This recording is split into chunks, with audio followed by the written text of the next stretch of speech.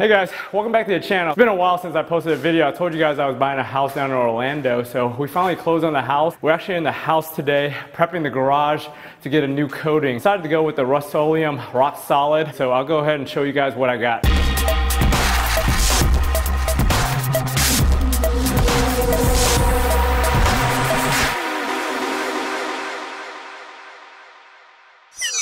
So I decided to go with the Rocksolid Metallic Silver Bullet High Gloss. So this one was the ones I saw a bunch of people using on their floors and turned out pretty well. What you get is the burst pack, which is the part A and part B. You get the roller, and you get the etch. The one thing I noticed, they changed it up a little bit. A lot of the YouTube videos I watched, they actually showed the mixing in some metallic, but it looks like they must have added the metallic already to the pre-mix in this particular kit because I didn't see it, and then I looked on the box and it shows right here you only get 4 items: the instructions, you get the etch, you get the roller, and then you get the burst pack. One of the things with these rollers is they don't recommend that you use these rollers because they leave behind too much of the stuff. So I'm gonna go ahead and go pick up some Purdy ones. The Purdy ones, the white dove ones, are the ones that they really recommend that you use, the professionals, because they won't lint off on the floor. I'm gonna try to avoid these. I'm gonna just save these for regular paint, not this epoxy. To top off my coating, I decided to pick up the Rocksolid Topcoat. So this is the clear coat that goes on top of it just to add another layer of protection. I picked up this one kit right here that covers up to 450 to 500 square feet on a coated surface. I actually picked up 2 of these kits because in a minute I'll show you how big my garage is here that we're doing today. So what I ended up getting in this house was a 3-car garage with a single tandem. So it's essentially a 4-car garage. It's 850 square feet. So I've got over there, that's a single car garage on the end. This is the double car that we're standing in right here. And then the double car, that middle part, goes in deep. Little section back here, starting from this wall right here over, is another car garage, which is considered the 4th car garage. This is really gonna be my work area and my bench area and everything. That's what I'm gonna end up using over here. And then back here, I'm gonna keep the cars, probably keep the van over here in the single car, and then my 2 cars over here and whatever I'm working on the double car side. I might end up putting a lift right about here because the problem I have now compared to what I used to have is the ceilings. The ceiling heights in here, over there, there's actually a dip area that it barely touches the garage. In here, at least I get another like 18 inches to 2 feet of height. I could put one of those max jacks from bin pack right in this section into my shop and back here so I could actually work on it on this section, which is actually going to be better if I put that lift here, because then I could be close to the shop and then have a car kind of halfway in, halfway out of the 2 sections. So the Rocksolid Polycuramine, what they tell you is this thing covers up to 100 to 125 square feet per box, right? So essentially for each 1-car garage, they recommend 2 boxes. Most people online that have done this, they recommend using at least 3 kits per garage. So I ended up ordering 12 total kits for the 4-car garage in here. So for each one of these little square sections that they have, I'm gonna have to use about 1.5 kits to cover that. In their instructions, they assume that you could do that 1 square section there with 1 pack, but I doubt that it's gonna give you good coverage once it smooths out. I wanted to make sure that I had plenty, so I'm gonna make sure I use all of it and lay it on really thick when I end up pouring it out and rolling it. So here's a few more supplies that you might need when you're doing this process. You need some spike shoes. So I bought these cheap spike shoes. They're really like 1 or 2 time use. A lot of the reviews said that these nuts fall off and you don't want those falling off in your epoxy. I Loctited that with some red Loctite overnight so it wouldn't fall off. What else I'm going to do is I've got a little bit of secret sauce that I'm going to be doing towards the end once I coat it. I'm actually going to be using some acetone and some 91% isopropyl alcohol to add some more shimmer and some more like marble look. We'll see that at the end and we'll see how that turns out. But I've been watching a lot of YouTube videos of them using that to put in the effects towards the end, and I'm going to try that. You're going to need some rollers, some buckets to pour the stuff in so you can mix it a little bit, and then a squeegee that kind of helps too, and then drills and gloves and anything else that you might need to clean up with. So enough talking, we'll go ahead and start cleaning up this place, getting everything etched and getting this done. So the first step into this, we're going to be pressure cleaning the floors. I've already swept out everything in here. I've cleared out everything on the floor, all the dust, everything out. I've broomed it out, brushed it out. We're going to go in here and go over it with the pressure cleaner. And once we're done with the pressure cleaner, I'm going to lay down some etch. So I'm going to use that etch that comes with it, which which is a citric etch. Once that's in a little bit, I'm gonna actually use muriatic acid. They don't really recommend that you use this anymore in their kits just because it's a little bit too toxic for the environment, but it is very effective. So I'm gonna go ahead and use some of that just to make sure I get a nice good etch once I clean this floor up. So this garage wasn't really that dirty. It was just a little bit of oil stain right here, which I put a little bit of super clean down on. And we're just gonna go ahead and let it soak and then just pressure clean this off.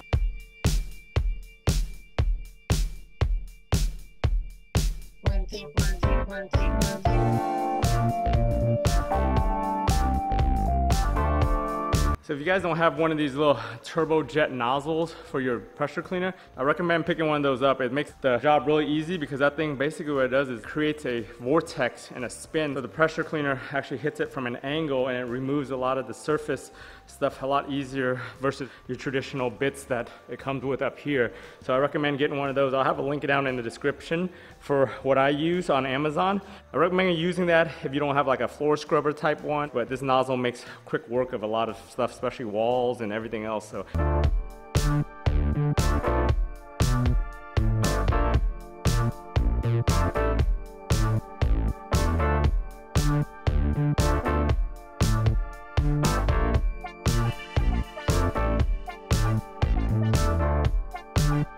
So the next step is to etch the floor. So the first thing I'm gonna use the citric acid that it comes with in the kit. I'll use this all up, then I'll follow up with the muriatic acid for like the tire tracks and the areas that I wanna make sure that I etch it really well so I don't get any hot tire pickup. But what you wanna do is get a 2-gallon jug. Little watering jugs come in 2-gallon sizes, so just fill that up with some etch and then mix it. They tell you to mix it thoroughly to make sure it fully dissolves before you start using it. Once you pour it down, let it sit for a little bit and scrub it.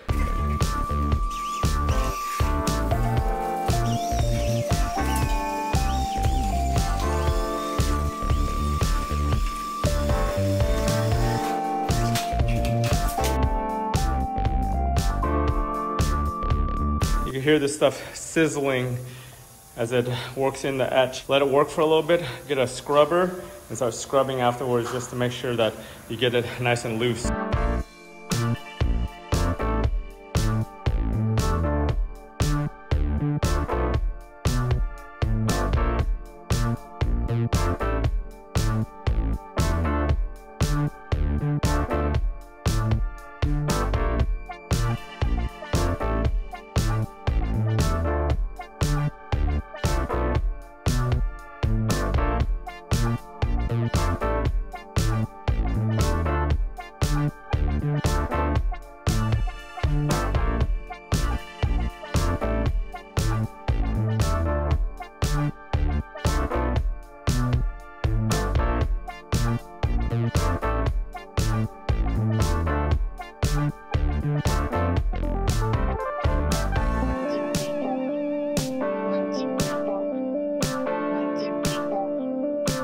So we let this floor dry overnight, and you can see everywhere where I use the muriatic acid, it actually etched it a little bit better than the citric acid that comes with the kit.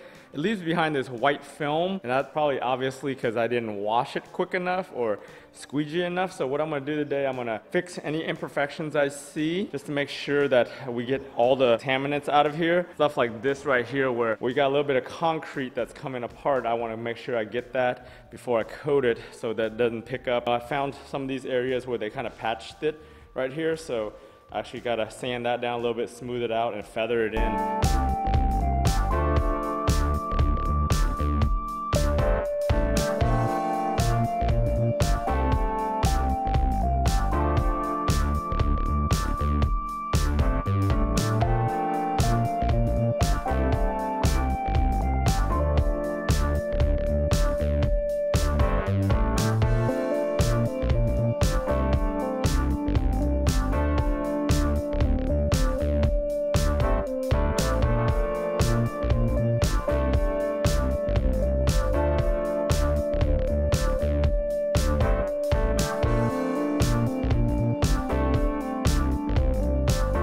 Alright, so we're ready to coat. We ended up taping up all the edges so that way we can cut in on those corners without getting paint on the walls.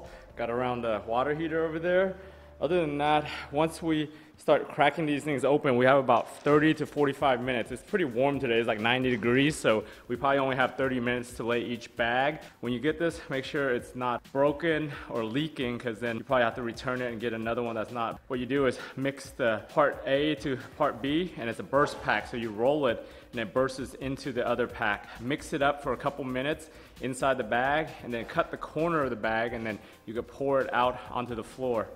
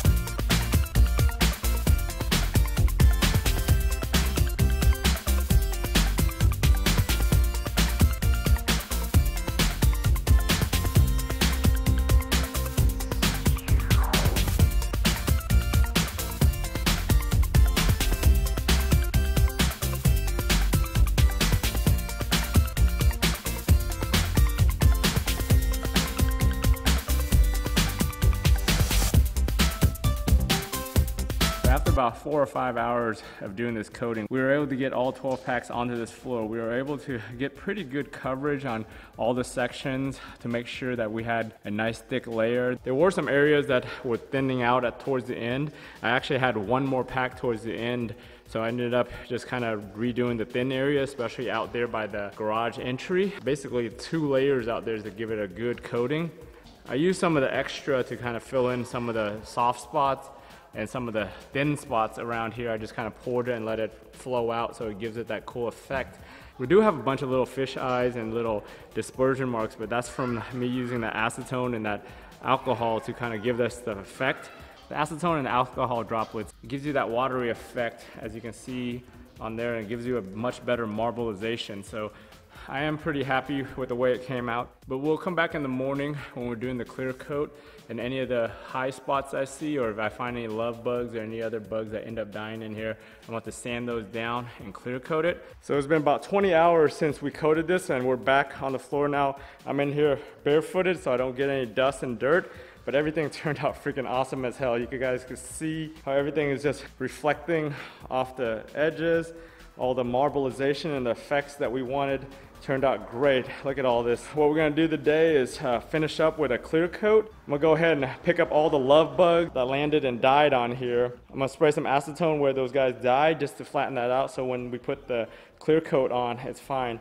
So another thing I noticed with it, I don't know if it was the brush or the way that some of the color and stuff mixed in the bag, but we ended up with a lot of these little granular that's in the surface, and you can feel it as you're touching it. I'm not sure if it's the brush or from the actual mixing stuff that comes in the kit now, but it does add a little bit of texture to this surface, which I think after seeing it now with the gloss, that might be a good thing, because it gives it kind of an anti-slip, but it's like, it's not super smooth like you would expect from a really thick epoxy coating. For a DIY coating, I guess it turned out pretty well. So we're going with this Rocksolid Topcoat Clear for this coating. Like I said earlier when I was introducing this video, this covers about 450 to 500 square feet on top of coated surfaces, which is more than enough to cover the 850 square feet that we have in this garage. It comes with an anti-skid packet plus your regular burst pack. I'm not going to use the anti-skid.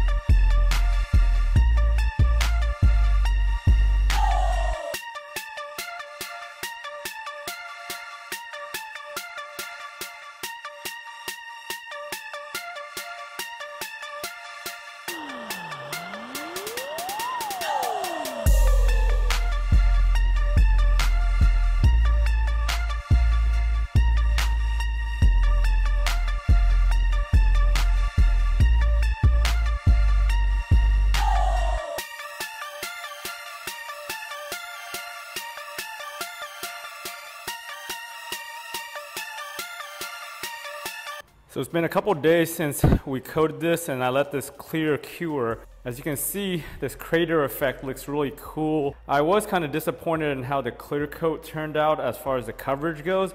I'm not sure if it was my roller or the way that I rolled it or whatnot, but I can see some of the areas. It looks like there was like a hydrophobic effect where the clear didn't really stick well to the existing clear that's here. And you can see these little bubbles and these little like orange peel where there's like spots with clear and without clear. Overall, I think it's fine because the floor was already pretty shiny. And when I rolled it on, it probably didn't stick to the gloss that was already there. Other than that, you can see where I did all the effect, kind of like the crater look or the moon look. I used the acetone and the alcohol. The only thing with that is the way this coating is, I don't think it flows well enough where it can flow back in. Because you can see some of these little craters that I did, literally craters where the epoxy didn't really fill in really well. And at least I was able to get some clear on it to give it a little bit more thickness. If I had to do it again, I probably wouldn't use the alcohol. I would use the acetone. I think the acetone dries fast enough where it gives you the cool effect. Over here, you can see where I used the acetone. It gave this like streaky, flowing look, which looks pretty cool. One tip that I would recommend that you guys doing this, especially with the clear coat on top of the gloss already, is make sure that you're rolling evenly and getting good coverage. The problem with the color coat is it ends up being glossy. So when you roll the clear on, you don't know where you have real new clear and where it's just shiny. I noticed there's a few areas that I did where I literally missed little sections, like 4-inch, 5-inch sections that have no clear because I could just see the gloss from the color and not the clear. You could see the roller marks where I kind of rolled around it and I just literally just missed it. So just kind of be careful with that. You know, if you do it more systematically than I did, then you should be able to get it covered. So one of the problems of working in Florida is this time of year, it's May, you got love bugs all over the place. So when I was coating this, the love bugs weren't that bad, but they did show up. You can see this guy right here just ended up in the actual clear coat there. So I'm gonna have to sand him down, maybe try to get most of him out and then just buff it shiny again. There was a couple other areas where they landed and I was able to just peel it out. Right here, I was able to peel him out, so just the wings are left, so I need to just kind of sand that with like a 2000 grit just to get it shiny again and cleaned up. So one of the good things about using the clear coat on top of the coating is the clear coat acts as a sacrificial layer. So in the future, if I wear down this clear coat or I scratch it or it gets too torn up from just use, I could just sand this floor with like a 600 grit, fix any imperfections I find, and just spend $300 on more clear just to recoat it and get it back to its 100% shine again.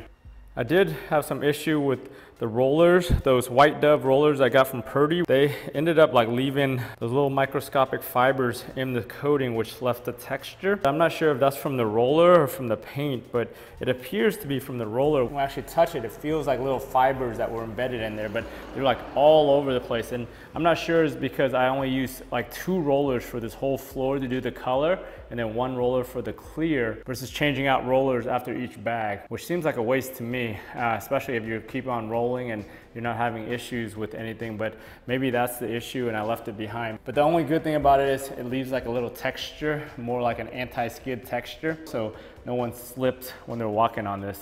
Hey guys, thanks for following me on this multi-day journey on getting my dream garage started. As you can see, this is a great canvas and a blank canvas for me to start doing my YouTube videos and my car projects and all my other projects I do around the house in here. So I measured the ceiling in here, and once you get past the initial part of the garage, the ceiling in here is like 9.5 feet, which is perfect for a 4-post lift or a 2-post lift. So I want to go ahead and research those lifts and eventually get one right here behind me so I can do more car projects and bigger and better car projects. Remember, for these DIY projects, it's pretty easy as long as you do your research. Remember, if I can do it, you can do it too. So if you guys found this video helpful and useful, go ahead and give it a thumbs up. If you guys need to know any of the products I use or any of the equipment or tools I use, check out the links down in the description. I'll have a list of all the stuff I use and all the products I use in case you guys want to do this stuff at home also. Anyways, if you guys are new to your channel and aren't following me, go ahead and subscribe to your channel so you can keep up with all my different projects I do around the house. I try to upload once a week, maybe twice a week when I have time. Anyways, I want to thank you for watching all the way to the end, and I'll talk to you guys next time.